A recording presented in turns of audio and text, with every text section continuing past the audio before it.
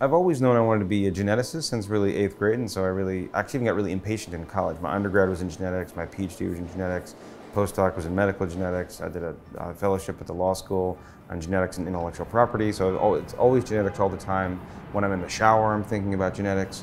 So I've always known that, but the deep dive into the microbiome happened more recently. In fact, it was really two things that drove it. One is every time you sequence a human genome from somewhere in your body or your skin, a lot of the DNA is human, of course, but it'd always be fragments of DNA that you've just sequenced, and you know it should go to some organism, but it didn't map to anything. It wasn't human for sure, and you couldn't figure out what it was. Of course, we know now a lot of this microbial DNA. The second thing that happened is I became a father and watched my daughter explore the world around us, and even at certain points watched her lick a subway pole. Really became very curious about what happens when your mouth touches lots of public surfaces. What does that exchange look like? How transient is it? How much of my tongue is left behind, or vice versa, when you actually have such a unique interaction with the environment? Yeah. I thought, well, in the absence of knowledge, the best thing to do is explore. So we started to explore. People look at a rainforest generally with awe and wonder and curiosity because they think there could be new animals, there's new drugs, there's new plants, all this biodiversity left to discover.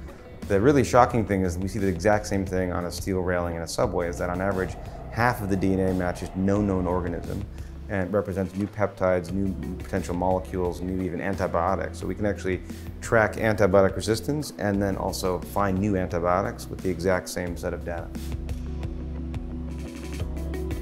When I first started my lab, the very first grant that I wrote was actually what's called an unsolicited proposal to NASA. And I thought, you know, there's never been a genetic study of really astronauts. So then fast forward about 18 months, Mark and Scott Kelly were at a press conference because Scott said, okay, I'm going to be going up to space for a year. And then one of the reporters said, well, hey, don't you have a twin? Are you guys going to do anything with that? Well, when again are we going to have a chance to have identical twins and have one in space for the longest mission ever for a NASA astronaut? We probably should do something. So my lab was one of the 10 labs that were selected for this really large study to look at everything we possibly could about the body and the physiology of an astronaut in space for a year. We discovered a number of things about the body and also ways to get things from the body during this mission. So it's called the NASA Twin Study. We developed new protocols to get blood actually drawn from space, put into a tube, dropped down in the Soyuz capsule into Kazakhstan, and get it into Houston and then sort cell blood cells, and we still get viable cells that hadn't even been frozen within 35 hours from space.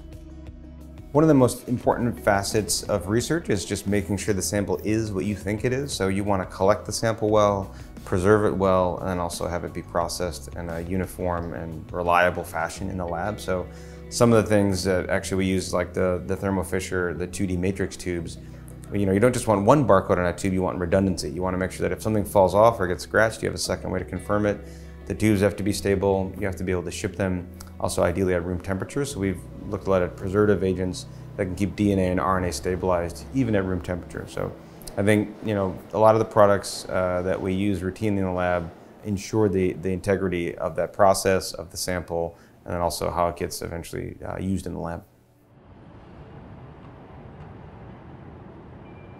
This is the most exciting time in genetics. Actually, every single day you wake up is the best day to be a geneticist because there's more sequence data, more functional information, more information in general every day that's being made than has ever existed before.